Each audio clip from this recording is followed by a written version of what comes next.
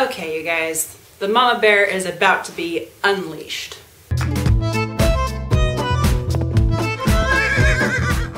Hello my crazies, Reagan from Horse Crazy Mama here. If you are on the path to getting your very first horse, click on the subscribe button and the notification bell to get tips, tricks, how-tos, skits, and all other kinds of stuff that is dedicated towards you and your journey. Okay, I've been seeing some comments and I've been seeing some debate, and maybe I'm late to the conversation.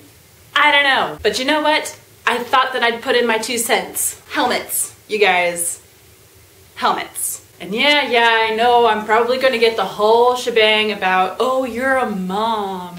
Of course you're pro helmets. Of course you're going to tell us to wear our helmet. You're just paranoid.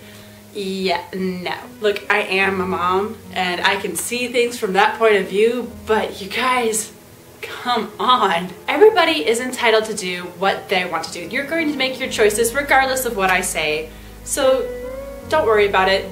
If your opinion disagrees with mine, then fine, it's okay. But honestly, I'm going to be the bridge between your mom and you. Or if it's not your mom, then your trainer and you, or whoever the heck cares about your helmet wearing and you. Now before you get all, oh, I'm going to click out of this video, I have a story to tell. It's easy to kind of brush these off and be like, oh yeah, that can't happen to me. No, I don't think so. My horse is way too trustworthy. My horse is completely bomb-proof. I don't need to wear a helmet. Well, that might be true, but is your horse the most graceful creature on planet Earth? I think we equestrians can probably testify more than others that horses can be pretty dang clumsy. Jeez, I wish I had a montage right now. And that's not counting for mere accidents. Maybe somebody else's horse isn't as graceful as your horse, or maybe somebody else's horse is spooky, and you happen to be riding with them on the trail or in the arena or wherever the heck you're riding, and they run into you, or they spook and causes your horse to spook. I don't know what the situation, it can be completely fluke, but one of these days you're probably going to fall off. I'm just saying, knock on wood. I hope none of you do, because it's less than fun, but it happens. It didn't happen to me. I did fall off, like, a lot. However, nothing was scarier than actually what happened to my husband. Now, my husband doesn't ride horses very often. However, he does like to bike ride. Okay, this isn't even a motorcycle, you guys. This is a bicycle. You know how short bicycles are? Some Shetland ponies I've seen bigger than that. He fell off of his bike during one of his runs. And guess what, you guys? You see this? This is a bicycle.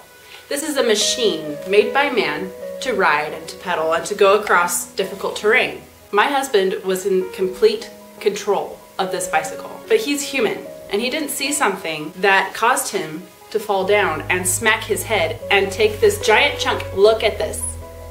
You see that giant chunk? A giant chunk out of his helmet and get a concussion. Look, we lucked out big time that the concussion was extremely minor. He only doesn't remember falling. He doesn't remember falling. That's the extent. I'm grateful that that's all that happened. That's it. And he was able to get back to work the next day. Can you imagine? Just imagine with me here. He is a father of 2, the love of my life. If he had not worn his helmet that day and fallen and smacked his head on that stump, he would have forgotten a lot more than just that fall, or worse. And sure, I can be selfish and just be like, oh, it's just because he has a lot of responsibility and he provides for our family, etc., etc. No.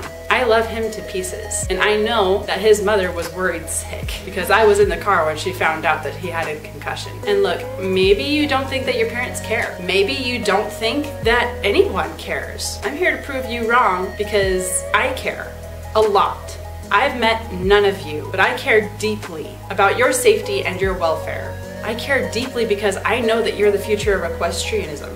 You guys have the amazing opportunity to push this sport to greater heights. I've seen how much you care for those animals. I have seen the voices that you share, and you guys have the power to take the abuse that's in the sport and totally and completely get rid of it. Do you really want to waste that just because you didn't feel like wearing your helmet that day?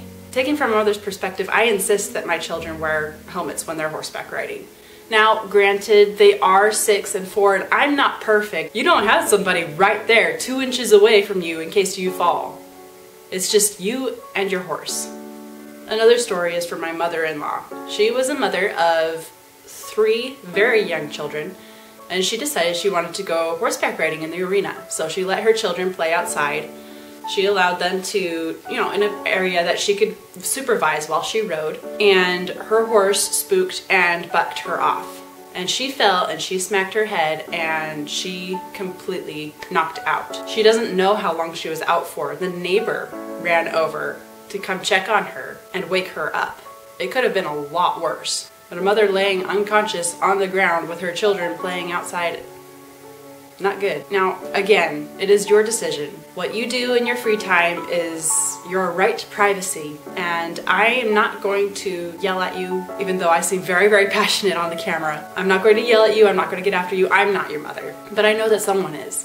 And I know that someone cares very deeply about your safety. And I know that someone loves you to the moon and back. And I know that someone would be utterly devastated were you to get seriously harmed because you didn't wear a helmet.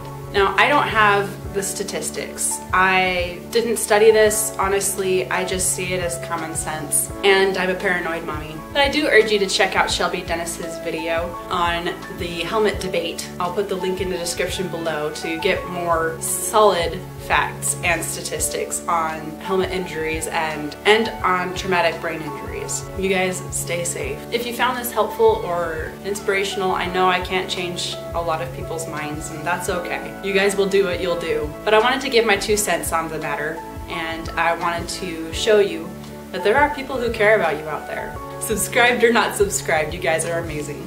If you enjoyed this video, go ahead and hit the subscribe button and ding the notification bell and give it a big thumbs up so I know that you loved it. Keep the crazy and horse crazy, y'all. See you next time.